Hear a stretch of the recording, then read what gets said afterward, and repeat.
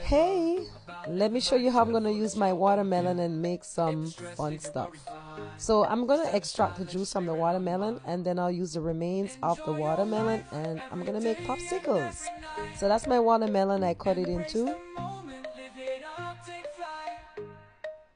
and I'm going to cut it in several pieces because I want to be able to cut through it.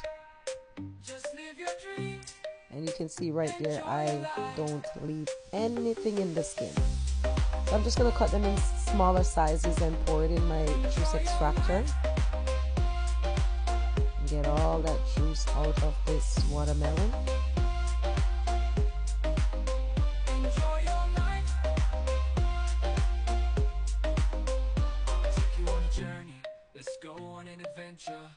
Look at that.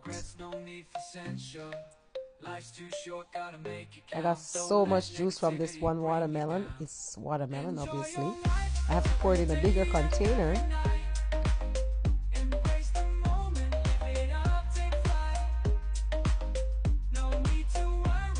Look at the fun part. So that's the remains of the watermelon. I'm going to use it to turn it into popsicle. And trust me, I didn't have any syrup at home, so I just use what I have. You're going to see what I use. I actually use ice cream syrup and some lime, and it actually turned out really good. So I just blend it to get it nice and smooth. See that? And I just pour it in an ice cube tray, but these ones are big. I get them at the dollar store. Just homemade. And I just stick some tongue depressors in it. That's my popsicle. And you're gonna see what I used for the last one. I just cut off a piece of plastic fork and boom.